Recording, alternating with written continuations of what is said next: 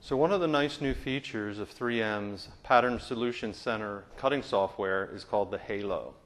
The Halo is an additional weed border that you can adjust to whatever dimension you want.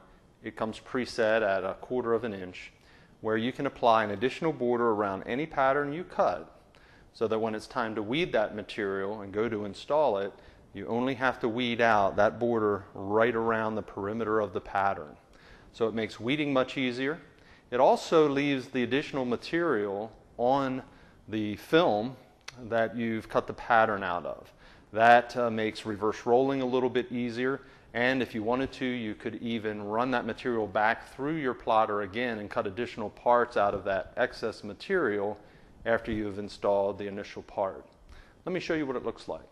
So I have a pattern I've cut here, and I've started to weed the Halo border out. So you can see it just creates 1/4 of an inch. It's very easy to remove.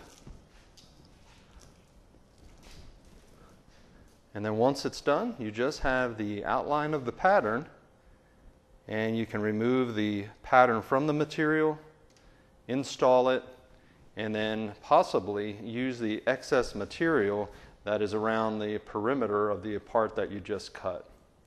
So take advantage of it. Try to work with it in the program. I think you'll really enjoy it.